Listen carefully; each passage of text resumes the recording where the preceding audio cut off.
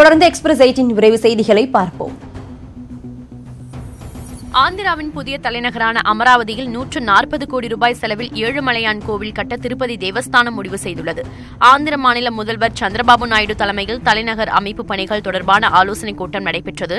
இதில் கிருஷ்ணா நதிக்கரையில் 25 ஏக்கர் பரப்பளவில் ஏழுமலையானுக்கு கோவில் கட்ட முடிவு செய்யப்பட்டது. இன்னும் 2 மாதத்திற்குள் கோவில் கட்டுவதற்கான ஒப்பந்தம் அழைக்கப்பட்டு 2 ஆண்டுகளுக்குள் கோவிலை கட்டி முடிக்கும் விதமாக தேவஸ்தான அதிகாரிகள் திட்டமிட்டுள்ளனர். சகோதரத்துவத்தை வலியுறுத்தும் ரக்ஷாபந்தன் விழா நாளை கொண்டாடப்பட உள்ள நிலையில் உத்தரப்பிரதேச மாநில பேருந்துகளில் இன்றும் நாளையும் பெண்கள் இலவசமாக பயணம் செய்யலாம் என அம்மாநில போக்குவரத்து கழகம் அறிவித்திருக்கிறது. இது குளிர்சாதன பேருந்துகள் உள்ளிட்ட அனைத்து பேருந்துகளுக்கும் பொருந்தும் என்றும் அறிவிப்பில் தெரிவிக்கப்பட்டுள்ளது. சகோதரத்துவத்தை போற்றும் வகையில் இந்த நடவடிக்கை மேற்கொள்ளப்பட்டுள்ளதாக உத்தரப்பிரதேச மாநில போக்குவரத்து கழகம் கூறியுள்ளது. பிரதமர் நரேந்திர மோடி, உத்தரப்பிரதேச முதல்வர் யோகி ஆதித்யநாத், குஜராத் முதலமைச்சர் விஜய் ரூபானி ஆகியோரின் படங்கள் பொறிக்கப்பட்ட தங்க ராக்கிகள் குஜராத்தில் விற்பனைக்கு வந்துள்ளன. நாளை ரக்ஷாபந்தன் கொண்டாடப்பட உள்ள நிலையில் சூரத்தில் உள்ள தங்க கடைகளில் பிரபலங்களின் படங்கள் பொறிக்கப்பட்ட தங்க ராக்கிகள் விற்பனை செய்யப்படுகிறது. தங்களது சகோதரர்களுக்கு கட்டுவதற்காக இந்த வகை ராக்கிகளை பெண்கள் ஆர்வமுடன் வாங்கி செல்கின்றனர். மைக்ரோசாப்ட் நிறுவனர் பில்கேட்ஸ் கேரள வெள்ள நிவாரண நிதிக்கு 4 கோடி ரூபாய் வழங்க உள்ளதாக அவரது அறக்கட்டளை அறிவித்திருக்கிறது. கேரளாவில் ஏற்பட்ட மழை பாதிப்புகளுக்கான நிவாரண மற்றும் மறுகட்டமைப்பு நடவடிக்கைகளுக்காக $6,00,000 வழங்க முடிவெடுத்துள்ளதாக கேட்ஸ் அறக்கட்டளை தெரிவித்திருக்கிறது. இந்திய மதிப்பில் 4 கோடியே 16 லட்சம் ரூபாய் கேரளாவுக்காக ஐநா சிறுவர் நிதியம் எனப்படும் யூனிசெஃபிடம் ஒப்படைக்கப்படும் என்றும் கேட்ஸ் அறக்கட்டளை கூறியுள்ளது. இந்தியாவில் பிறந்த முதல் பெண்குயின் பறவை 10 நாட்களுக்குள் உயிரிழந்தது. மும்பையில் உள்ள பைகுல்லா உயிரியல் பூங்காவிற்கு அண்மையில் சில பெண்குயில்கள் கொண்டு வரப்பட்டன. அவற்றுள் ஒன்று முட்டையிட்டு கடந்த 15ஆம் தேதி சுதந்திர தினத்தன்று குஞ்சு பொரித்தது. இது இந்தியாவில் பிறந்த முதல் பெண்குயின் என்பதால் கூடுதல் அக்கறையுடன் பராமரிக்கப்பட்டு வந்தது. இந்நிலையில் நேற்று அந்த பெண்குயின் உயிரிழந்தது. நுரையீரல் செயல்பாடு பாதித்ததால் பெண்குயின் உயிரிழந்ததாக தகவல்கள் வெளியாகியுள்ளன. ஷாங்காய் ஒத்துழைப்பு அமைப்பில் உள்ள நாடுகளின் ராணுவ கூட்டு பயிற்சி ரஷ்யாவின் சேபர்கள் நகரில் தொடங்கியுள்ளது. இந்த பயிற்சியில் இந்தியா மற்றும் பாகிஸ்தான் நாடுகளின் ராணுவங்களும் பங்கேற்றுள்ளன. பயங்கரவாதத்துக்கு எதிரான பயிற்சியில் இந்தியா மற்றும் பாகிஸ்தான் ராணுவங்கள் கூட்டாக பங்கேற்றுள்ளது முக்கியத்துவம் வாய்ந்ததாக கருதப்படுகிறது. இந்த பயிற்சி வரும் 29ஆம் தேதி வரை நடைபெறும் என அறிவிக்கப்பட்டுள்ளது. அமெரிக்காவில் கார் என்ஜினில் இருந்து மலைப்பாம்பு எடுக்கப்பட்டது அதிர்ச்சியை ஏற்படுத்தியுள்ளது. விஸ்கான்சின் பகுதியில் பெண் ஒருவர் காரை சுத்தம் செய்து கொண்டிருந்த போது கார் என்ஜினில் மலைப்பாம்பு இருந்ததைக் கண்டு அதிர்ச்சியடைந்தார். தகவல் அறிந்து வந்த போலீசார் லாவகமாக பாம்பை மடக்கி பிடித்தனர். கார் என்ஜினில் இருந்து பாம்பு எடுக்கப்பட்டது அந்த பகுதியில் அச்சத்தை ஏற்படுத்தியது.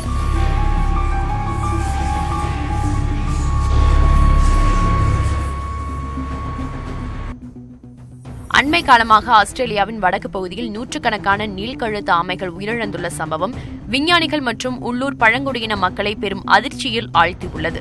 இதனையடுத்து ஆமைகளின் இறப்பிற்கான காரணத்தை கண்டறிய விஞ்ஞானிகள் களமிறங்கியுள்ளனர். ரசாயன உரம் தெளிக்கப்பட்ட புற்களை தின்பது, சுற்றுவட்டாரத்தில் நடக்கும் சுரங்கப்பணி உள்ளிட்டவற்றால் ஆமைகள் உயிரிழந்திருக்கலாம் என அவர்கள் சந்தேகிக்கின்றனர். கலைகளுக்கு பெயர் போன இத்தாலி நாட்டின் திரெக்லியோ நகரம் முழுவதும் வண்ண ஓவியங்கள் தீட்டும் பணிகள் முழுவீச்சில் நடைபெற்று வருகின்றன. சர்வதேச சுவர் சித்திர வாரம் இத்தாலியில் கொண்டாடப்பட்டு வருகிறது. இதனை ஒட்டி திரெக்லியோ நகரம் முழுவதும் உள்ள சுவர்களில் ஓவியங்கள் தீட்டப்பட்டு வருகின்றன. ஓவியங்களின் மூலமாக பல்வேறு கருத்துக்களை இத்தாலி மாணவர்கள் உலகிற்கு தெரியப்படுத்தி வருகின்றனர். அமெரிக்காவின் ஹவாய் தீவை தாக்கிய லேன் புயல் வலுவிழந்த போதும் கடலில் அலைகள் முழு சீற்றத்துடன் காணப்படுகின்றன. புகழ்பெற்ற சுற்றுலா தலமான ஹவாய் தீவை வியாழக்கிழமை புயல் தாக்கியது. மணிக்கு 200 கிலோமீட்டர் வேகத்தில் காற்று வீசியதுடன் கனமழையும் பெய்தது.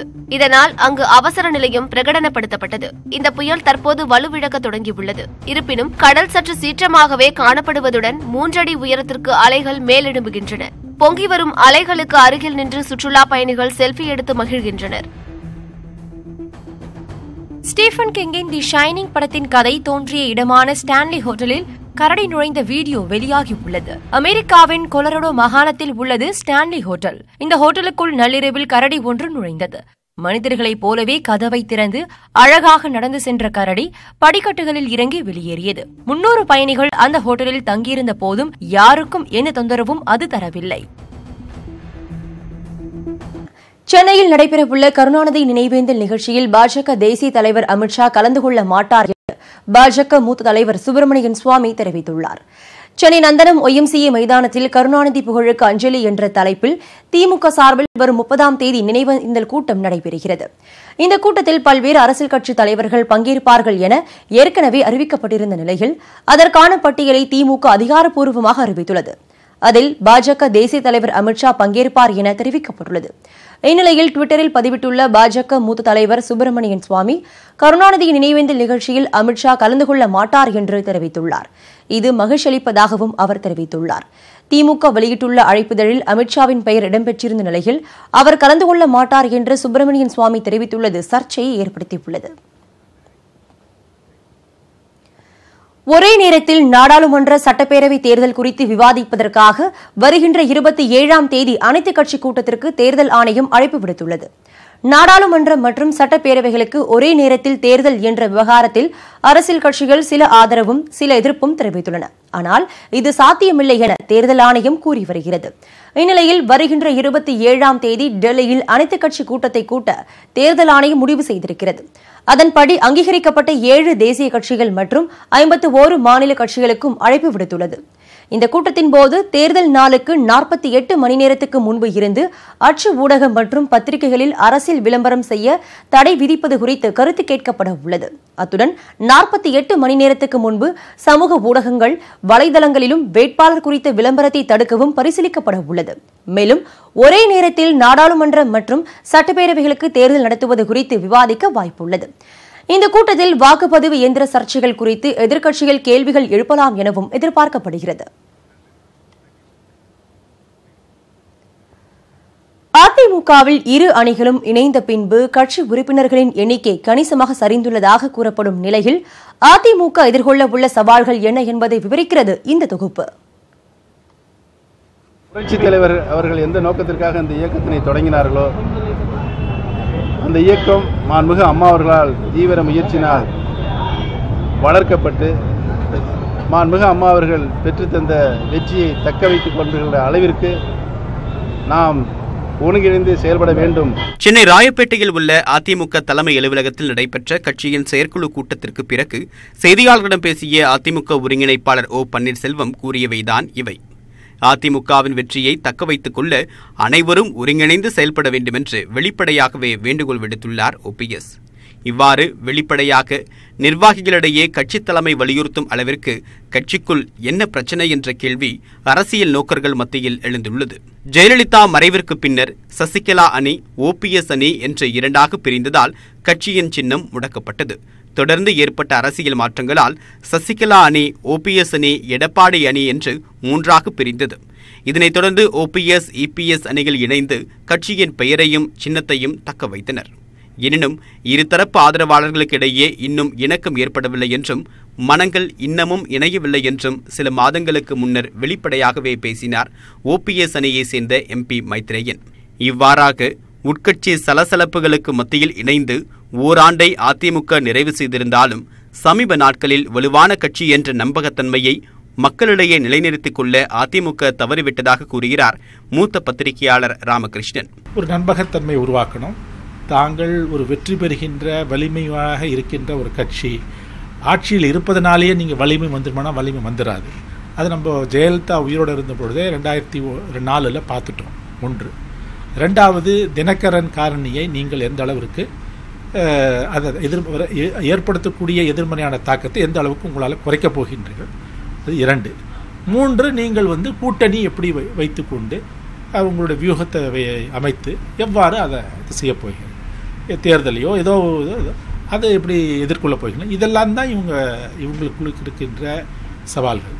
அணிகள் இணைந்து ஓராண்டுகள் நிறைவு பெற்றிருக்கக்கூடிய சூழ்நிலையில் இன்னமும் சில இடங்களில் தொண்டர்கள் மற்றும் நிர்வாகிகளிடையே சலசலப்பு இருப்பது உண்மைதான் என்கிறார் எம்பி மைத்ரேயன். ஒரு இயக்கத்திலே எவ்வளவுதான் சின்ன சின்ன சலசலப்புகள் கருத்து வேறுபாடுகள் இருந்தாலும் அவை அனைத்தையும் தூர வைத்துவிட்டு ஒன்றாக இணைந்து ஒரு குரலாக செயல்படக்கூடிய சக்தி தேர்தல்களுக்கு உண்டு.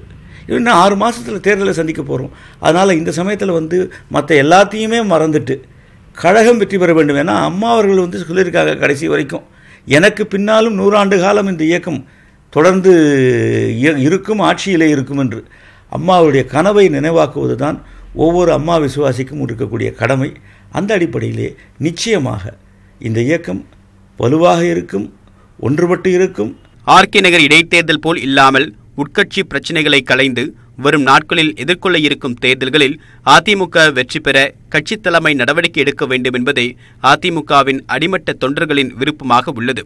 நியூஸ்18 தமிழ்நாடு செய்திகளுக்காக ஒளிப்பதிவாளர் மணிமாறனுடன் செய்தியாளர் பிரியன். எதிர்க்கட்சிகள் கைகோர்த்து இரண்டாவது முறையாக தாம் முதலமைச்சர் ஆவதை தடுத்துவிட்டதாக கர்நாடக முன்னாள் முதலமைச்சர் சித்தராமையா குற்றம் சாட்டியுள்ளார். அசன் நகரில் நடைபெற்ற பொதுக்கூட்டத்தில் கலந்து கொண்டு பேசிய சித்தராமையா சாதியும் பணமும் அரசியலில் நுழைந்துவிட்டதாக வேதனை தெரிவித்தார். தாம் இரண்டாவது முறையாக முதலமைச்சராவதை எதிர்க்கட்சிகள் ஒன்றிணைந்து தடுத்துவிட்டதாக கூறிய அவர், மக்களின் ஆசை இருந்தால் தாம் மீண்டும் முதல்வர் ஆவேன் என்றும் கூறினார். தற்போது தான் தோற்றிருக்கலாம் என்றும், ஆனால் இது நிரந்தரமில்லை எனவும் அவர் பேசினார். கர்நாடகாவில் காங்கிரஸ் ஆதரவோடு மதசார்பற்ற ஜனதா தளம் கூட்டணி அமைத்தும் ஆட்சி நடத்தி வருகிறது. கூட்டணி ஆட்சி நடத்துவது தமக்கு பல வழிகளை கொடுப்பதாக முதலமைச்சர் குமாரசாமி தெரிவித்திருந்தார். இந்நிலையில் முன்னாள் முதலமைச்சர் சித்தராமையாவின் பேச்சு கர்நாடக அரசியல் வட்டாரத்தில் பெரும் சர்ச்சையை கிளப்பியுள்ளது. பல்வேறு போராட்டங்களில் இணைந்துள்ள திமுக, காங்கிரஸ், இடதுசாரிகள், விடுதலை சிறுத்தைகள் மற்றும் மதசார்பற்ற சக்திகள் நாடாளுமன்ற தேர்தலில் கூட்டணியாக மாற வேண்டும் என விடுதலை சிறுத்தைகள் கட்சித் தலைவர் தொல் திருமாவளவன் விருப்பம் தெரிவித்துள்ளார். திராவிட முன்னேற்றக் கழகம், காங்கிரஸ், இடதுசாரிகள், விடுதலை சிறுத்தைகள், இஸ்லாமிய அமைப்புகள் என மதசார்பற்ற சக்திகள் ஒருங்கிணைந்து பல்வேறு போராட்டங்களை முன்னெடுத்திருக்கிறோம். இந்த அணி வரவிருக்கிற நாடாளுமன்ற தேர்தலுக்கும் தேர்தல் கூட்டணியாக மாற வேண்டும் என்று விரும்புகிறோம். இதுதான் விடுதலை சிறுத்தைகளின் நிலைப்பாடு. கனமழை மற்றும் வெள்ளப்பெருக்கால் கடும் பாதிப்புகளை சந்தித்துள்ள கேரளாவில் இந்த ஆண்டு ஓணம் பண்டிகை களையிழந்துள்ளது. கேரளாவை ஆண்ட மகாபலி மன்னன் ஆண்டுக்கு ஒரு நாள் திரும்பி வருவதாக நினைத்து ஒவ்வொரு ஆண்டும் ஓணம் பண்டிகை கொண்டாடப்படுகிறது. மன்னனை வரவேற்கும் வகையில் ஒவ்வொரு வீடுகளிலும் அத்தப்பூ கோலமிட்டு அலங்கரிக்கப்படும். இந்த ஆண்டுக்கான ஓணம் பண்டிகை இன்று கொண்டாடப்படுகிறது. ஆனால் கனமழை மற்றும் வெள்ளப்பெருக்கால் கேரள மாநிலம் உருகுலைந்து போயுள்ளதால் ஓணம் கொண்டாட்டங்கள் களையிழந்துள்ளன. பெரும்பாலான மக்கள் தங்களது உடைமைகளை இழந்து சோகத்தில் ஆழ்ந்துள்ளனர். லட்சக்கணக்கான மக்கள் நிவாரண முகாம்களில் தங்க வைக்கப்பட்டுள்ளதாக டுவிட்டரில் முதலமைச்சர் பினராயி விஜயன் குறிப்பிட்டுள்ளார். பாதிக்கப்பட்டுள்ள மக்களுக்கு உதவி செய்து இந்த ஓணம் பண்டிகையை கொண்டாடுமாறு அவர் கேட்டுக் கொண்டுள்ளார். இதேபோல டுவிட்டரில் பதிவிட்டுள்ள காங்கிரஸ் தலைவர் ராகுல் காந்தி இந்த ஓணம் திருநாளில் கருத்து வேறுபாடுகளை மறந்து அனைவரும் ஒன்றாக இணைந்து கேரளாவை மறுகட்டமைப்பு செய்ய உறுதியேற்போம் என்று கேட்டுக் கொண்டுள்ளார்.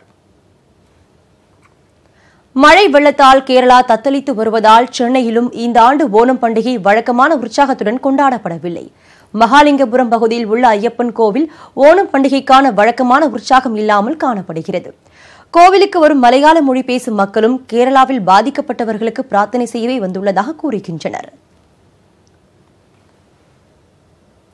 நான் ரொம்ப ஃபீல் பண்றோம். எங்க ஃபேமிலிஸ், ரிலேட்டிவ்ஸ் எல்லாருமே அங்கதான் இருக்காங்க. ஆனா அவங்களுக்கு எங்க கோவில் எதுவுமே ஓபன் பண்ணல. எல்லாமே தண்ணியில ஓபன் பண்ண முடியாத சிச்சுவேஷன்ல இருக்கு. அவங்களுக்காக நாங்க ப்ரே பண்றதுக்காக இங்க இருக்கிற எங்க மலையாள ஸ்கூலுக்காக வந்திருக்கோம். அவங்களுக்காக மட்டும் தான் ப்ரே பண்ணலான்னுக்காக நாங்க வந்திருக்கோம். நாங்களும் ஓணம் செலிப்ரேட் பண்ணல. ஏன்னா எங்க families, N mother in laws, relatives எல்லாருமே அங்கதான் இருக்காங்க. அதனால காட் கிட்ட ப்ரே பண்றதுக்காக தான் நாங்க இங்க வந்திருக்கோம். சுதந்திர தினத்தன்று சென்னை வலசரவாக்கத்தில் கழிவுநீர் கால்வாயில் தொப்புள் கொடியோடு கண்டெடுக்கப்பட்ட ஆண் குழந்தை எழும்பூர் அரசு மருத்துவமனையில் நல்ல ஆரோக்கியத்துடன் உள்ளது. இதுகுறித்த விரிவான செய்தி தொகுப்பை தற்போது காண்போம்.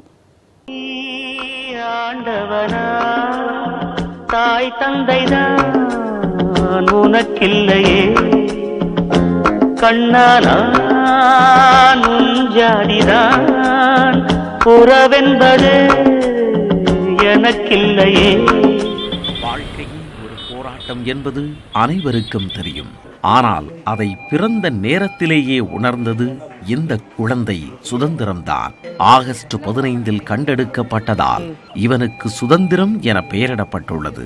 ஆகஸ்ட் 15 இந்த பூவுலகை காண வேண்டும் என்ற வேட்கையில் கால்வாயிலிருந்து அவன் இட்ட கூக்குரல்தான் அவனை உயிரோடு மீட்டிருக்கிறது.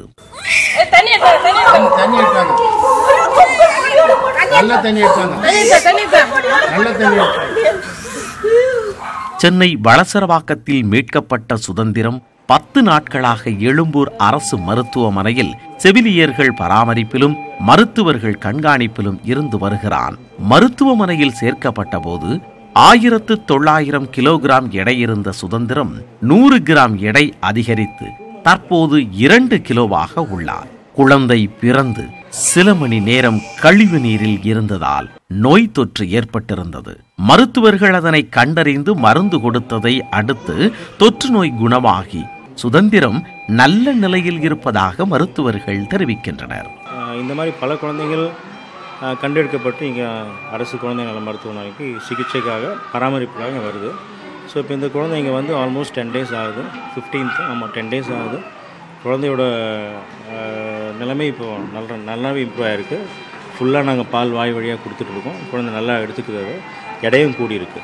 கொஞ்சம் கிருமி ரத்தத்தில் இருக்குன்னு கண்டுபிடிச்சிருக்காங்க. அந்த கிருமிக்கான மருந்துகள், ஆன்டிபயோட்டிக்ஸ் நாங்கள் கொடுத்துருக்கோம். நல்லா ரெஸ்பாண்ட் பண்ணிட்டு. ஆத்திச்சூடி அன்பு சுவர் என்ற தொண்டு அமைப்பின் மூலம் வழங்கப்படும் ஆடைகள் குழந்தைக்கு அணிவிக்கப்படுகின்றன. மருத்துவமனையில் உள்ள தாய்ப்பால் வங்கியிலிருந்து சுதந்திரத்திற்கு தினமும் செவிலியர்கள் பால் கொடுக்கின்றனர். மில்க் பேங்க்ல இருக்கிற பால் தான் கொடுத்துட்டு இருக்கோம். இங்க இருக்கிற அம்மாங்க இப்போ அவுட் பான்ஸ் தான் எங்களுக்கு அட்மிஷனாக வரும், இங்க இன்பான் கிடையாது. ஸோ அந்த மதர்ஸ் கொடுக்குற பாலை தான் நாங்கள் வந்து சுத்தப்படுத்தி பாப்பாக்கு கொடுக்குறோம்.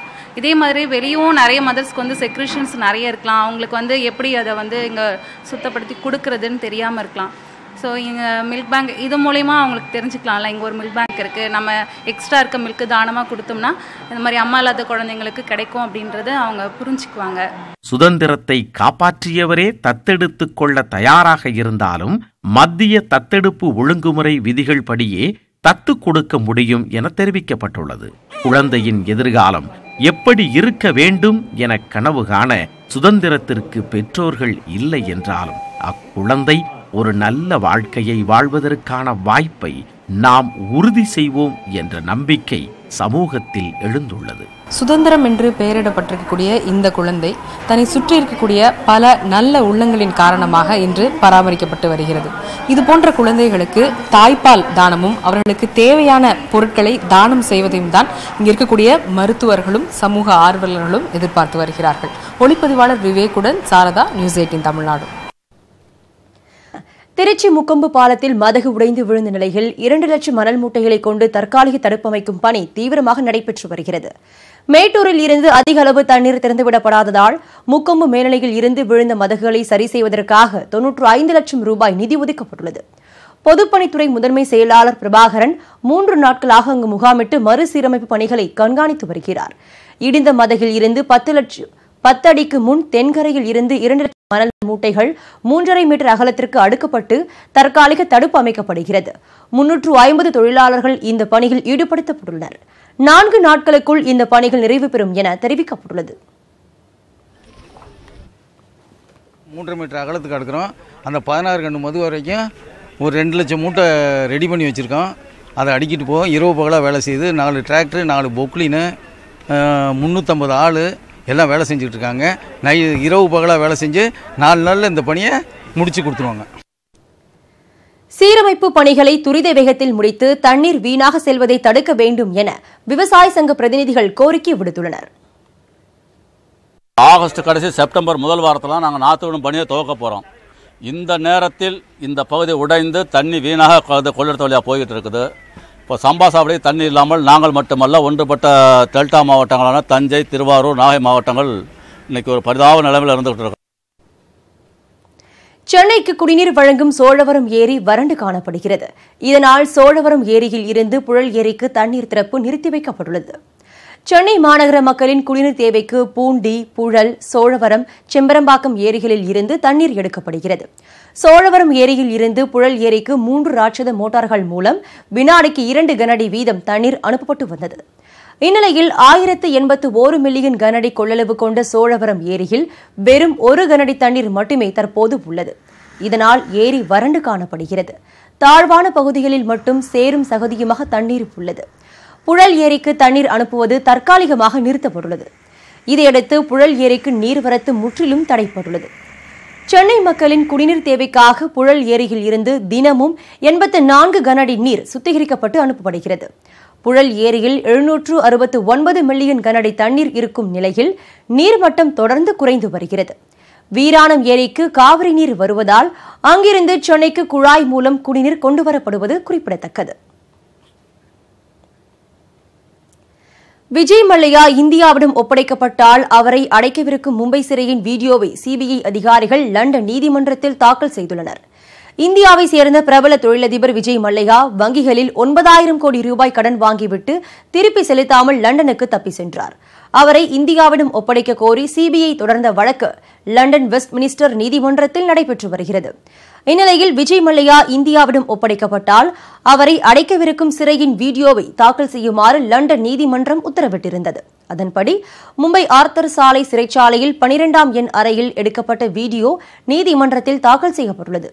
8 நிமிடம் ஓடும் அந்த வீடியோவில் 12ஆம் எண் அறை, பிரத்யேக கழிவறை, தொலைக்காட்சி, தலையுடன் கூடிய படுக்கை உள்ளிட்ட வசதிகள் குறித்த காட்சிகள் இடம்பெற்றுள்ளதாக தெரிகிறது.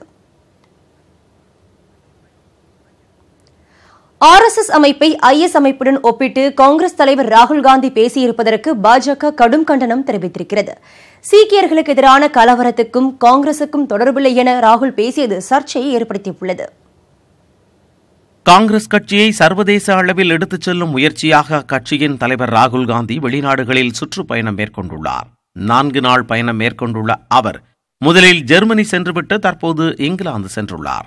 இந்நிலையில் லண்டனில் இங்கிலாந்து நாடாளுமன்ற உறுப்பினர்களிடையே பேசிய அவர் 1984ஆம் ஆண்டு டெல்லியில் சீக்கியர்களுக்கு எதிராக ஏற்பட்ட கலவரம் மிகவும் சோகமானது என்றும் வேதனைக்குரியது எனவும் தெரிவித்தார்.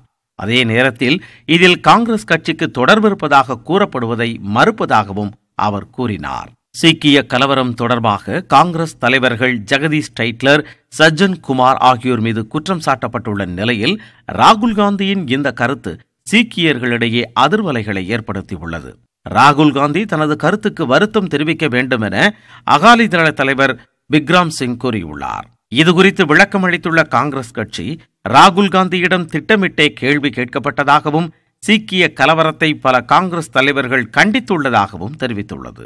முன்னதாக உலக அரசியல் குறித்து கற்பிக்கும் சர்வதேச கல்லூரியில் பேசிய அவர் RSS அமைப்பை IS பயங்கரவாத அமைப்புடன் ஒப்பிட்டு பேசினார். RSS அமைப்பு இந்திய அமைப்புகளை கைப்பற்ற முயற்சிப்பதாகவும் குற்றம் சாட்டினார். இந்தியாவில் பண மதிப்பிழப்பு நடவடிக்கை RSS மூலமே நடைமுறைப்படுத்தப்பட்டதாகவும் அவர் தெரிவித்தார். And it's similar to the idea that exists in the Arab world with the Muslim Brotherhood. And I would compare it.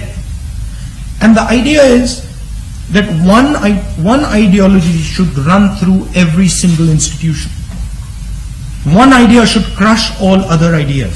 இந்த குற்றச்சாட்டுகளை பாஜக மறுத்துள்ளது. டெல்லியில் செய்தியாளர்களிடம் பேசிய பாஜக செய்தி தொடர்பாளர் சாம்பிட் பத்ரா, குடியரசுத் தலைவர் ராம்நாத் கோவிந்த், பிரதமர் மோடி, மறைந்த முன்னாள் பிரதமர் வாஜ்பாய் ஆகியோர் RSS அமைப்பிலிருந்து வந்தவர்கள் என்றும் ராகுல் காந்தி இதற்காக வருத்தம் தெரிவிக்க வேண்டும் எனவும் தெரிவித்தார்.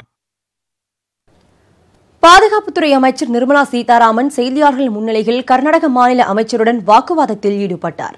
கர்நாடக மாநிலம் குடகு மாவட்டத்தில் வெள்ளத்தால் பாதிக்கப்பட்ட பகுதிகளில் பாதுகாப்புத்துறை அமைச்சர் நிர்மலா சீதாராமன் ஆய்வில் ஈடுபட்டார். அப்போது அவரது பயண திட்டத்தில் குறிப்பிடப்படாத RSS அமைப்பு சார்பில் அமைக்கப்பட்ட நிவாரண முகாம் சென்றதாகவும் முன்னாள் ராணுவ அதிகாரிகளை சந்தித்ததாகவும் கூறப்படுகிறது. அவரை தொடர்பு கொண்ட கர்நாடக மாநில அமைச்சர் மகேஷ் செய்தியாளர்கள் காத்திருப்பதாக தெரிவித்துள்ளார். இதனையடுத்து கோபமாக கூட்டரங்கிற்கு வந்த நிர்மலா சீதாராமன் அதிகாரிகள் மற்றும் செய்தியாளர்கள் முன்னிலையில் மகேஷுடன் வாக்குவாதத்தில் ஈடுபட்டார். மத்திய அமைச்சர் ஒருவர் மாநில அமைச்சரின் உத்தரவை பின்பற்ற வேண்டியுள்ளதை நம்ப முடியவில்லை என தெரிவித்தார். இதையடுத்து சத்தமாக பேசும்படி செய்தியாளர்கள் வலியுறுத்தவே உங்களுக்கு தேவையானதை பதிவு செய்து கொள்ளுங்கள் என்றும் அவர் தெரிவித்தார். Minute to minute program I'm following, Minister. I don't violate that. If officials are important, my parivar is also equally important. I follow the minister in charge. Central minister follows the minister in charge here. Unbelievable. செய்திகளை விரிவாக தெரிந்து கொள்ள www.tamil.news18.com என்ற இணையதளத்தை பாருங்கள்.